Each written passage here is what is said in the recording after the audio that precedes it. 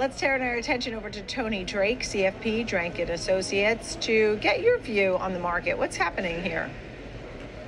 Nicole, we're all watching these big names, these big tech company earnings.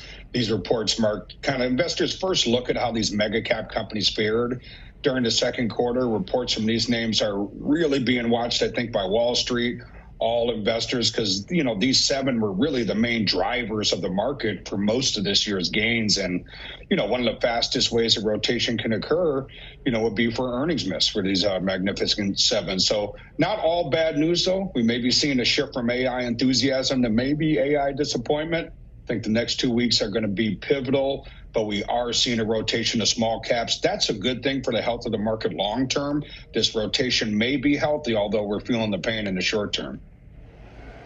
And when you see a name like Tesla down 11%, for example, do you say, oh, I would love to buy that? Or Google down 3.5%. Is that buy to you or no?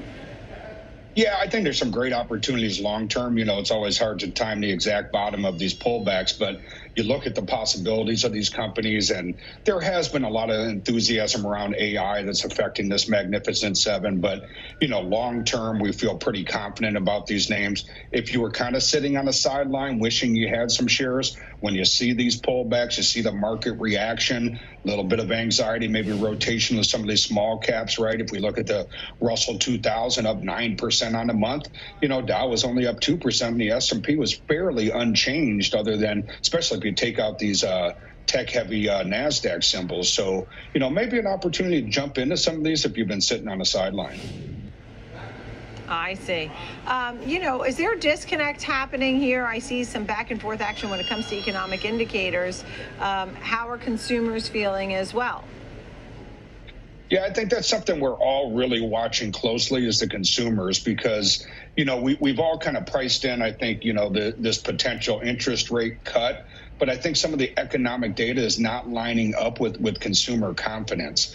If you look at consumers, the data is pretty clear. They're not feeling great. About 60% of consumers surveyed say they feel like we're in a recession. They're not feeling confident about the future of the markets. A lot of folks with variable interest home loans are seeing those start to rise.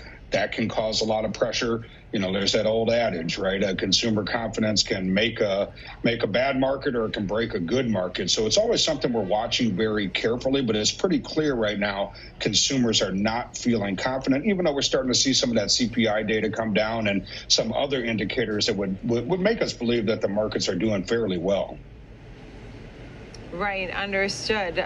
So with that, if you have consumers worried, that's going to affect GDP, and that could bring everything down because then they won't be spending, right? Visa explained some of that even today. Yeah, we saw some of that today. We're definitely seeing some of that spending pullback. We've all been watching it in the housing market. People are very hesitant to change housing opportunities. Mortgage demand continues to drop. Even though rates have dropped about 20 basis points in the last few weeks, applications for mortgage are still down about 4% last week compared with the previous week. So, we're just seeing those consumers not spending, not switching homes, not getting new mortgages, and that makes it tough, especially as we get into some of these companies that are really dependent on that consumer spending. That could really give us a hit here in the short term. So when you're putting together a portfolio, tell me a little bit about what it should have in it. I mean, we've been watching the inversion of the yield curve, too. That's been flattening some. Tell me a little bit about what you would put in a diversified portfolio. Yeah, we're definitely, looking at, we always want to maintain that diversification, Nicole, and most of our clients are retirees or people nearing retirement. So we want to definitely make sure we have a portion that's a little bit safer, right? We don't want to have everything exposed in the market for retirees, but that diversification is important. I think it's really easy to get sucked into these high-flying technology names. Of course, there's some great gains there, but you want to have a balanced approach. Again, we've talked a little bit about the small caps. Those are looking pretty strong right now, so there's some great opportunities there as well. And when you take that more diversified approach, you're going to have some winners, you're going to have some things that are losers, but long term, we should get some nice, steady growth. Most of our clients aren't looking to hit home runs, they're looking to hit singles and doubles, so taking that more balanced approach is really going to be the way to get there. When you talk about the S&P 493 finally climbing out, I mean, the idea is that market breadth is improving and it's not just tech anymore, and there's rotation. Is that for real? You know, do you feel like the market will be higher by the end of the year? I mean, if the 493 does better, that would be great. And the market would be higher than where we are now. Do you think that's fair to say or no? I think that's a pretty fair assessment. I mean, that's what we really want to see in a healthy market.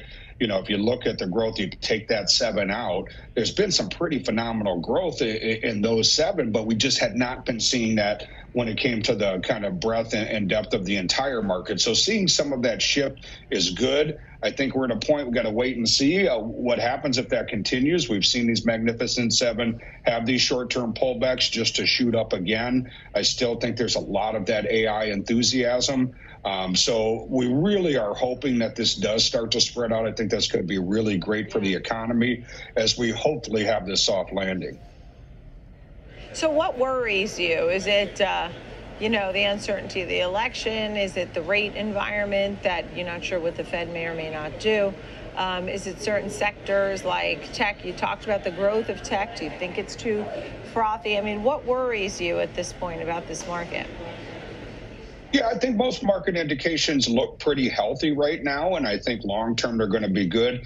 I think anytime you have these election cycles, especially with what's happening on the Democratic side, certainly some uncertainty. We're going to see some swings.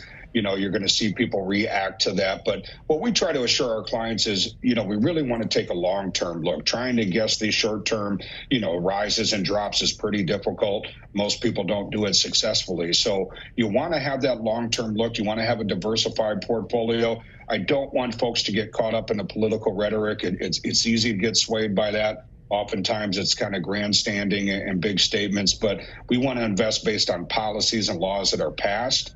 But that certainly does bring that uncertainty, and you always worry. I mean, you see some of the rapid rises of some of these technology names like NVIDIA, and you know, you wonder, you know, will we see a larger pullback because so much of that growth has been concentrated in those names? That's what's causing us to be a little bit excited about what looks like this broadening of the market, and hopefully that continues. Right, understood. All right, Tony Drake and Associates, appreciate